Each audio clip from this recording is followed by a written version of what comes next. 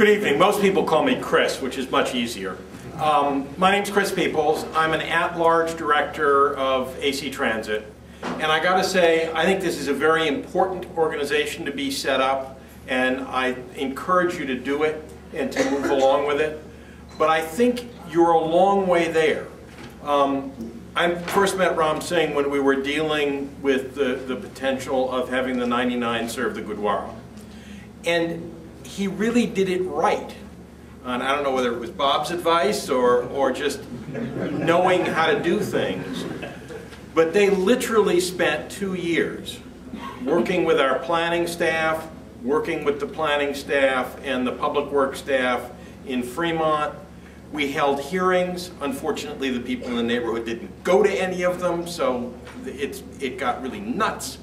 But we were able to put in that service because of not a group of people coming once, but Ram Singh coming again and again and figuring out who we had to talk to, both the politicians, but also staff level, understand what their issues were, etc.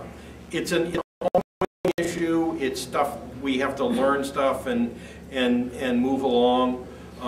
But you really have to thank Senator Corbett and Assemblymember Tirico, who've gotten Caltrans to put up 2/3 of the money for a stoplight, which will sort of solve everybody's problem. But the real issue is process-wise. Ram Singh did it, and he did it right. And I think if that can be broadened out, turned into an organization so that, you know, I can't tell you how many groups before whom I've stood. I'm an at-large member, which means I represent the entire AC Transit district, from Fremont to Richmond, from the hills to the bay, 1.4 million people.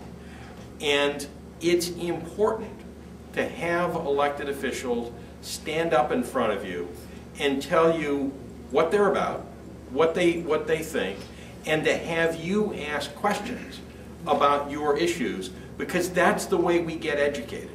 We read things, we look at things from staff, but it's interacting with people in candidate forums when they bring their issues to us, etc., is the way us politicians really learn. So I would encourage you to do this.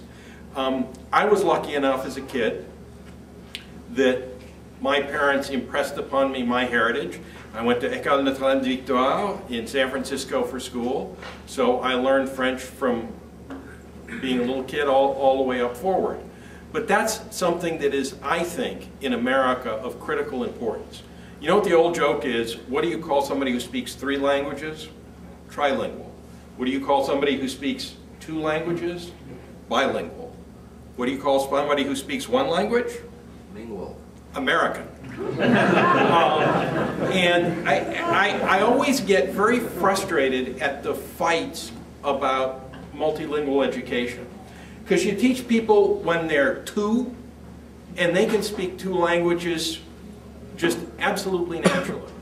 And it is, you know, the second language I speak is French.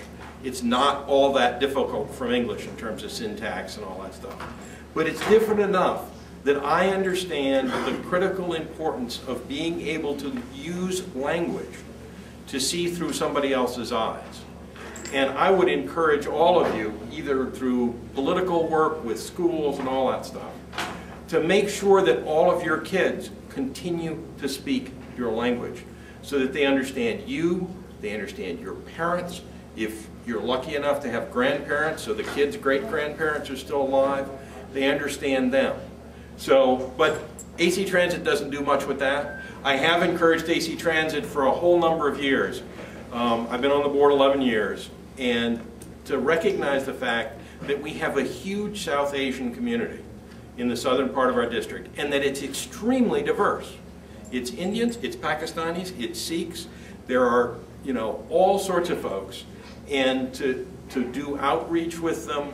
I'm very proud of the fact that we now have a number of Punjabi drivers and a number of Sikh drivers, and I would hope that many of you would consider AC Transit as a potential place to work. But anyway, I've probably gone on too long, so I will give this back to Ram, but thank you very much for inviting me.